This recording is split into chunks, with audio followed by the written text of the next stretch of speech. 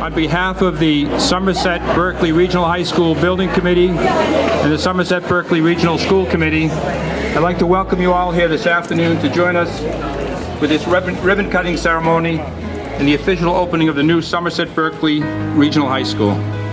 It's been a very long journey, and we are pleased that so many of you come out to be with us today. Congressman Joseph P. Kennedy III is here with us.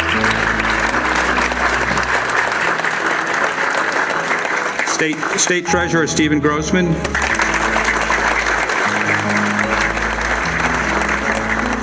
Senator Mark Pacheco. Senator Michael Roderick. Representative Patricia Haddad.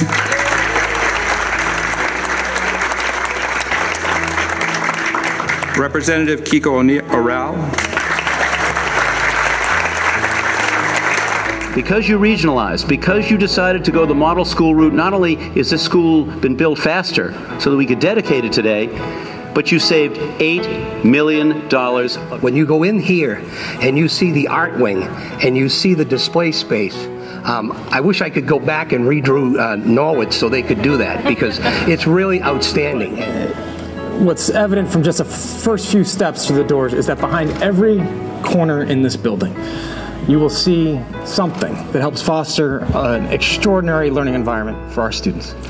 From the library to a media center to a brand new performing arts center, you not only have the tools to prepare our students for the jobs of tomorrow and further their education, but to broaden their horizons to achieve new and big things. I think starting next week, the biggest challenge you're going to have is trying to get the kids out of the building rather than trying to get them into it.